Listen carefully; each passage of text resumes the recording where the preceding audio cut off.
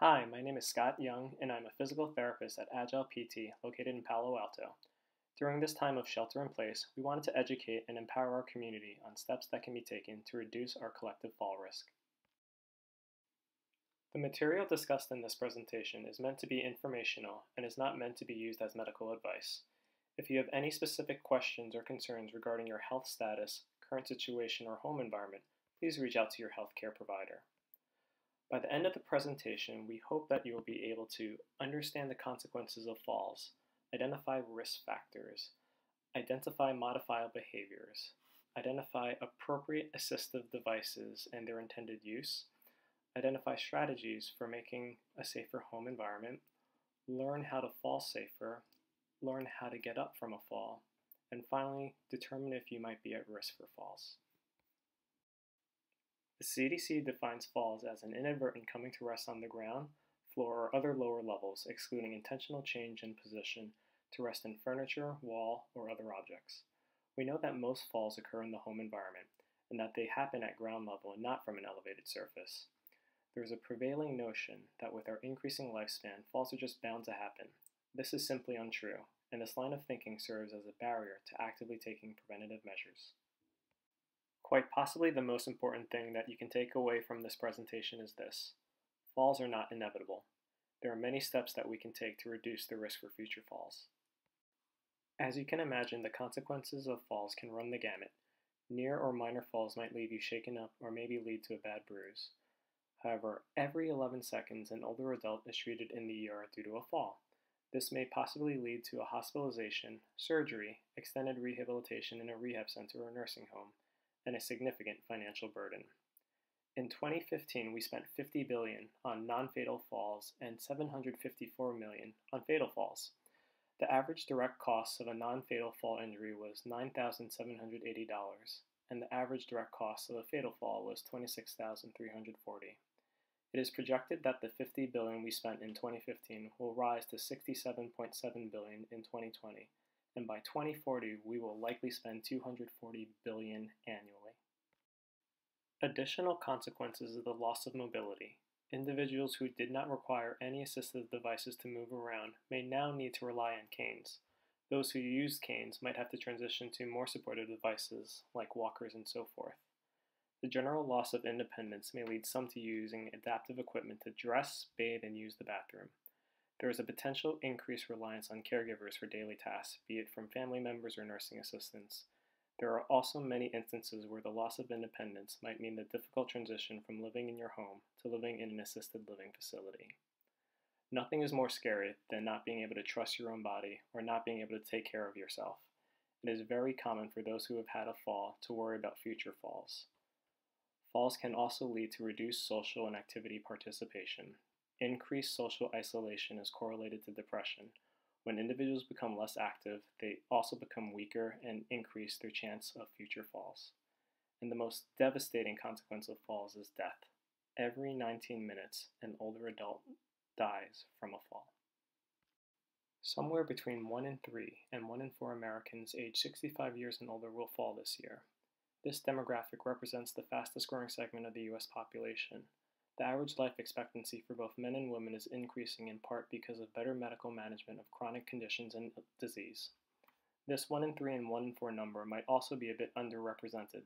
Roughly half of older adults will not inform their family or healthcare providers of a fall. A common rationale as to why there is such underreporting is that individuals may fear that by acknowledging it, it will lead to a loss of their independence. The data indicates that Caucasians living in the USA have higher risk of falls. Their rate of hospitalization is 2 to 4 times greater than that of Hispanics and Asians living in the USA, and also 20% greater than that of African Americans living in the USA. Women fall more than men, however, men are more likely to die from falls. The data indicates that men generally have more comorbid conditions than women of the same age and engage in greater risk-taking behaviors. Falls from ladders, falls from standing on unsteady chairs, and drinking may lead to more serious injuries, head traumas, and can cause greater post-fall medical complications. Over 1 in 5 falls may lead to serious injuries such as fractures and head injuries. Falls are the most common cause of traumatic brain injuries. Falls account for 87% of all fractures for older adults. 95% of fractures are due to falls. These falls are typically sideways directly onto the hip bone. Women are more likely to have osteopenia and osteoporosis compared to men. They account for 75% of all hip fractures. Sadly, 50% of all older adults lose so much function that they are unable to return to their homes post-fall. Living in a nursing home is not necessarily safer. Over 60% of residents fall annually. This graph from the CDC and the National Council on Aging shows that fatal fall rates increase exponentially with age for both sexes.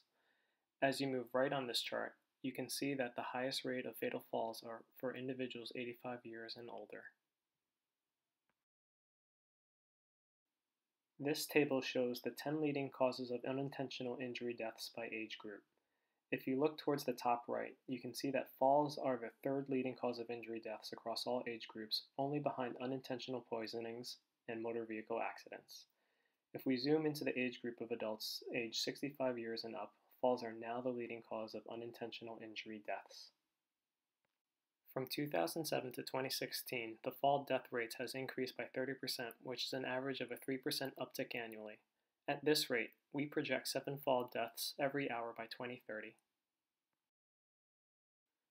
As you can see here, there is an interplay between various risk factors and fall-related injuries.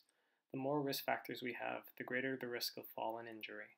Some risk factors are non-modifiable, and some we cannot control or change on a personal level. However, there are other risk factors that we absolutely have the ability to change for the better. Here are some biologic risk factors. Age, sex, and race are considered non-modifiable. As mentioned previously, older adults are at greater risk for falls, as are females and Caucasians living in the USA. In a few moments, I will propose a different viewpoint in that age might be somewhat modifiable and that we have the capacity to make ourselves older or younger. Additional non-modifiable risk factors are previous falls. If you have had a prior fall, you are 5 times more likely than an age-matched peer to have a future fall. Fear of falling also increases risk for falls based on changes in behavior that might put you at increased risk, such as going out less frequently and moving less. Chronologic age is the amount of time that has passed since you were born. It always increases at a set rate as time passes. Biologic age is a reflection on how your body functions. This factors into account chronologic age, genetics, comorbidities, nutrition, and lifestyle. With certain lifestyle modifications, you can have a younger biologic age than your chronologic age. An increased focus on wellness, such as improving your eating, sleeping, and exercise habits, can go a long way. It is never too late to take action. This is Shirley Webb. In 2014, she joined her local gym at the request of her granddaughter because, quote, "At the time I couldn't walk up the stairs unless I held onto a handrail, and if I got on the floor I couldn't get up without a chair. Now I can come right off the floor. The harder I work out, the better I feel." Shirley had never done any weightlifting until she was 76 years old. This is her at age 78, deadlifting 225 pounds for 3 reps. Well, this will make you feel weak. Check out Shirley. She's 78 years old and deadlifting 225 pounds. That alone is impressive, but she does it 3 times. Yeah, 225 3 times. She has 50 years on me, and I can't even lift that once. Shirley, teach me your ways.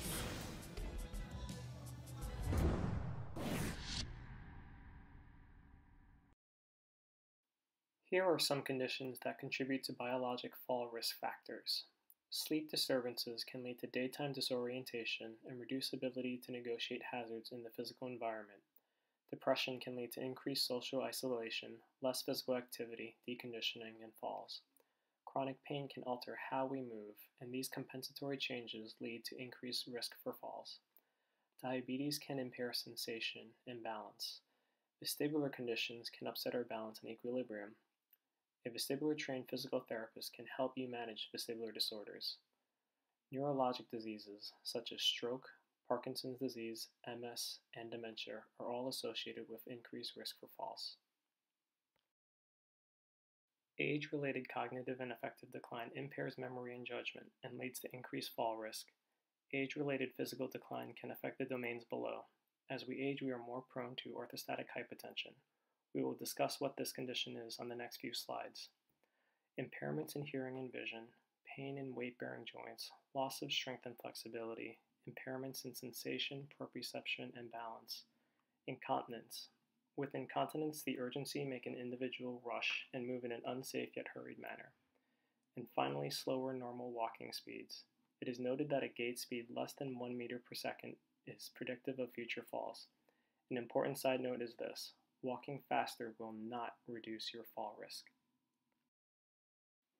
Orthostatic hypotension is a form of postural hypotension, or low blood pressure, that can occur with sudden changes in position. Symptoms may last up to a few minutes. The most common symptoms are lightheadedness or dizziness. Additional symptoms may include blurred vision, confusion, nausea, weakness, feeling faint, and syncope, which is the loss of consciousness. Please speak with your doctor if you have any of these symptoms, and to also review medications that might be contributing to this condition. When we transition vertically, such as moving from lying to sitting or sitting to standing, blood pools to the abdomen and legs, thereby decreasing blood pressure. Normally, special cells called baroreceptors sense this pressure drop and signal the brain to increase heart rate and cause arteries to constrict in order to stabilize blood pressure. Orthostatic hypotension occurs when something interrupts the body's natural process of counteracting low blood pressure. Orthostatic hypotension is common in those who are 65 years and older. It may become more difficult for the body to respond as efficiently to changes in blood pressure.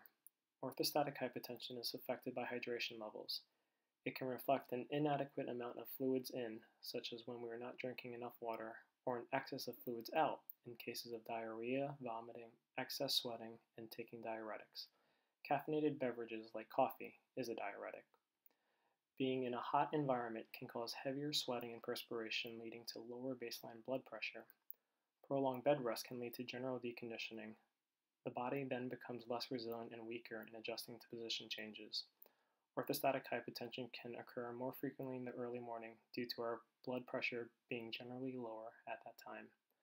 Older adults generally experience lower blood pressure after eating meals. Straining on the toilet, exercise, and alcohol consumption can all increase your risk of orthostatic hypotension. Here are some general tips to manage orthostatic hypotension. Speak with your physician and discuss if any medication should be reduced or stopped.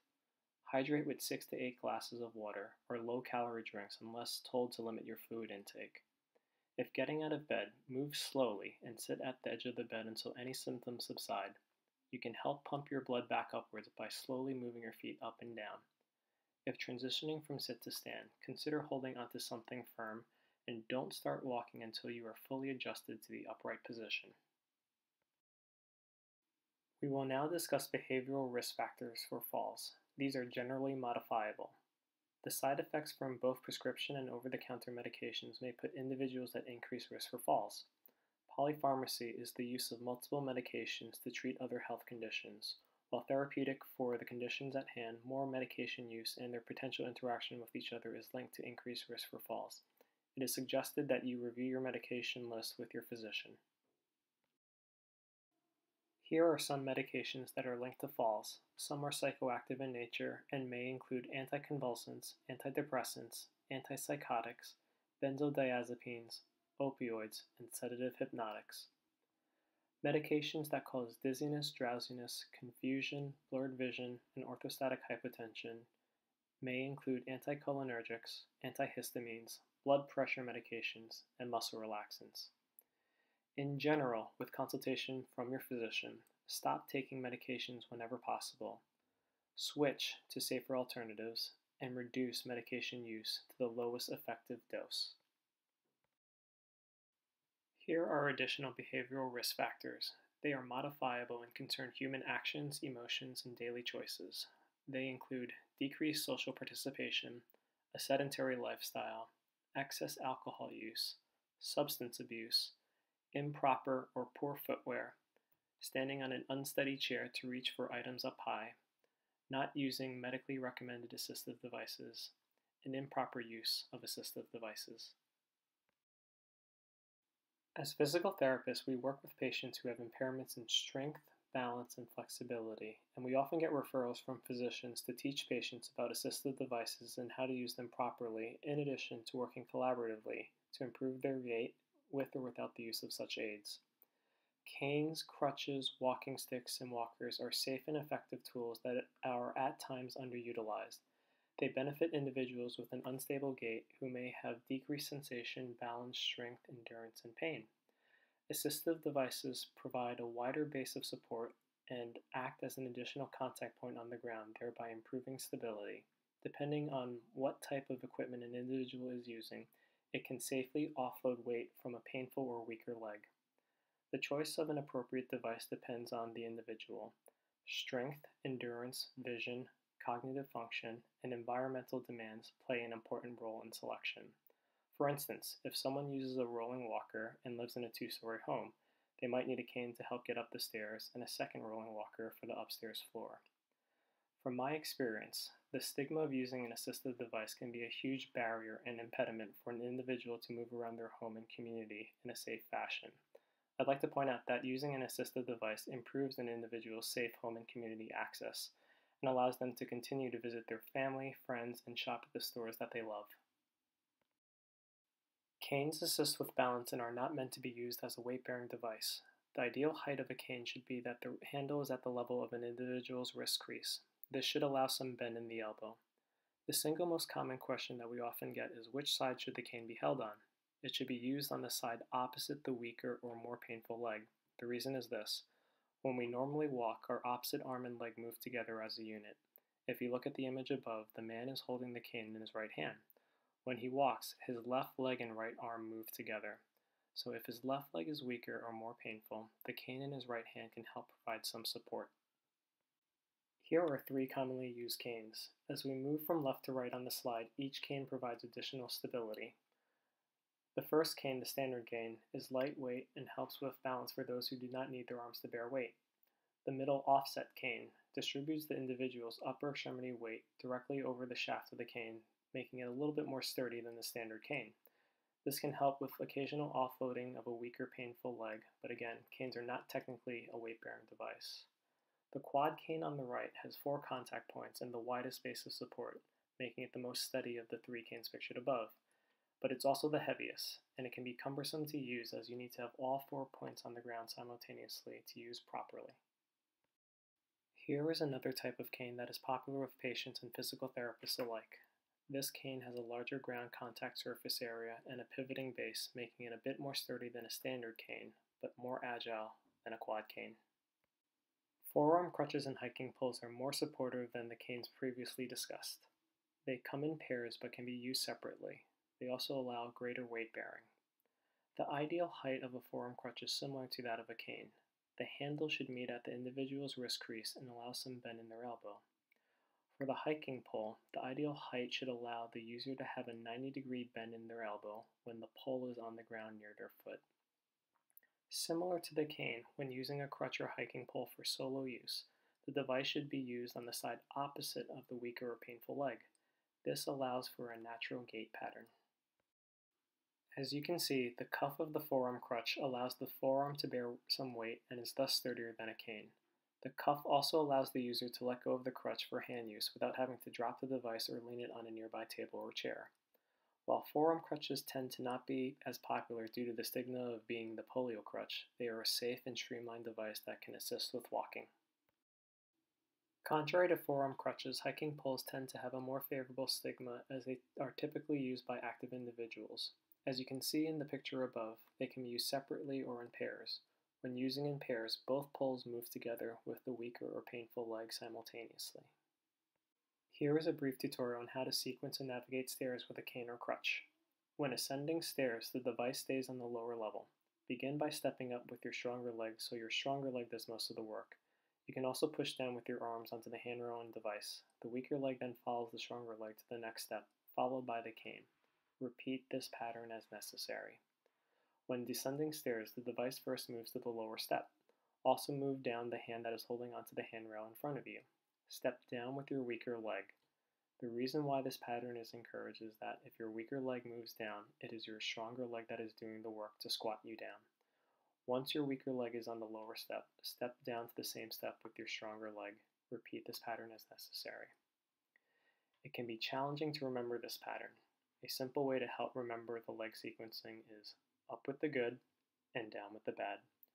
Regardless of which direction you are going, the assistive device always starts on the lower step. Walkers are more supportive than canes, crutches, and hiking poles. They assist both with balance and weight bearing and provides a wide base of support. Similar to canes, the ideal height of a walker should allow the handles to meet roughly at the user's wrist crease and permit some bend in the elbow. Some of the drawbacks of walkers is that they can slip forward and tip backwards. It can be difficult to maneuver in small spaces, and they cannot be used on stairs. One dangerous habit that some individuals do is keeping both hands on their walker when standing up. We recommend to only place one hand on the walker for these transfers, while the other hand assists by pushing off from the surface they are standing up from. Here are 3 types of walkers. On the left you have the standard walker. Standard walkers are the most stable, but this results in a slower gait speed as the user must completely lift the walker off the ground with each step. Rolling walkers are a little less stable than standard walkers, but they allow for a more normal gait pattern and speed due to the wheels in the front. Rollators are the least stable of the walkers, but the easiest to propel as it has 4 wheels.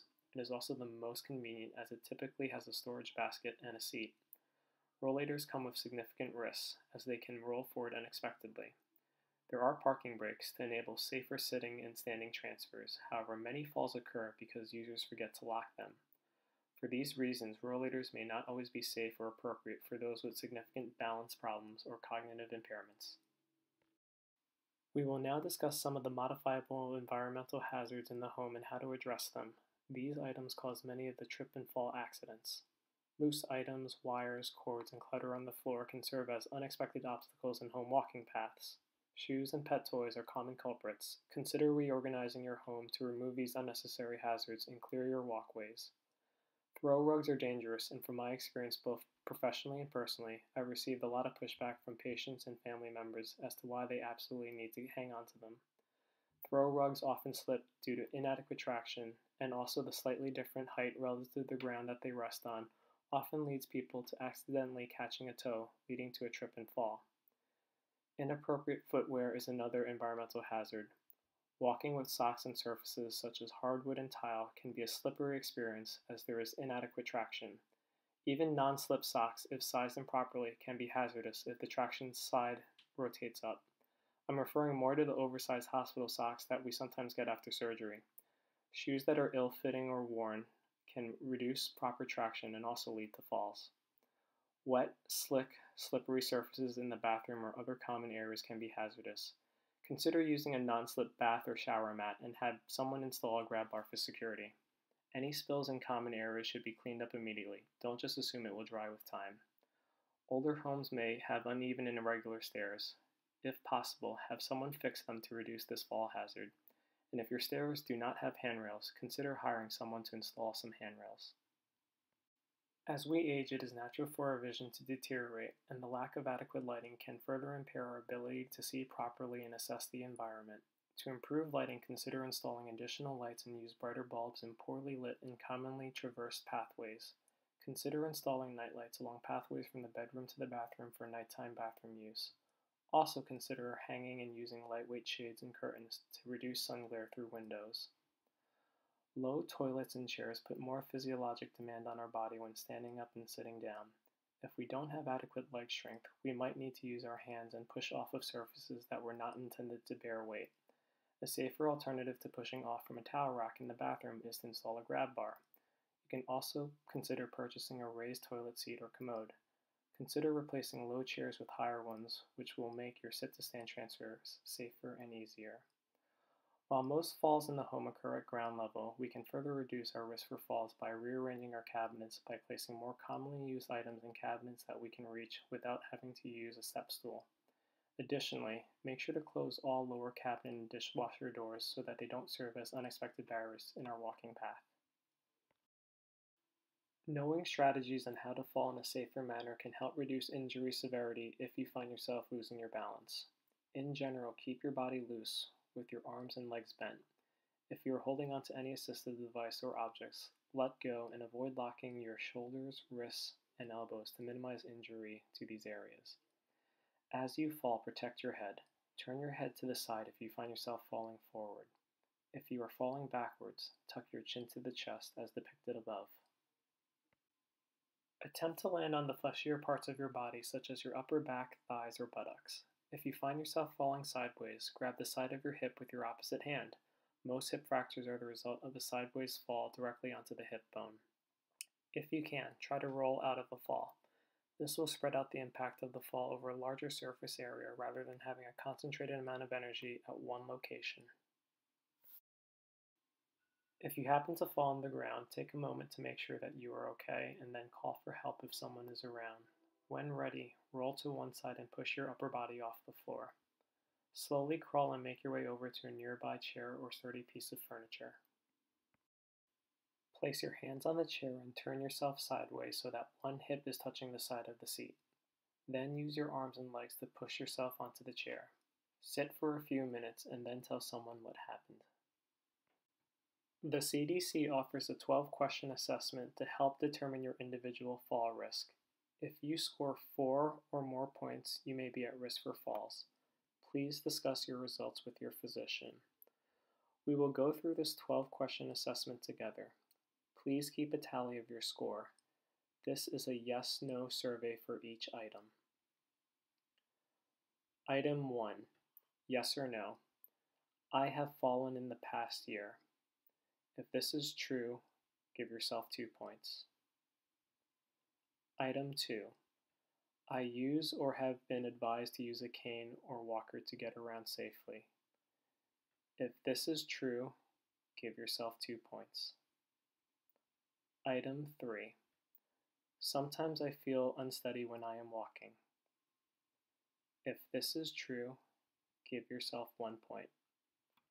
Item 4. I steady myself by holding onto furniture when walking at home. If this is true, give yourself 1 point. I am worried about falling. If this is true, give yourself 1 point. I need to push with my hands to stand up from a chair. If this is true, give yourself 1 point. I have some trouble stepping up onto a curb. If this is true, give yourself 1 point.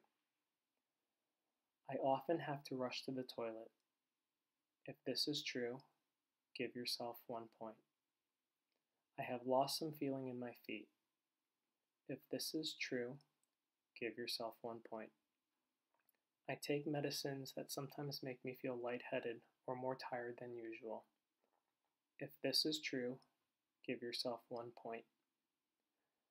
I take medicine to help me sleep or improve my mood.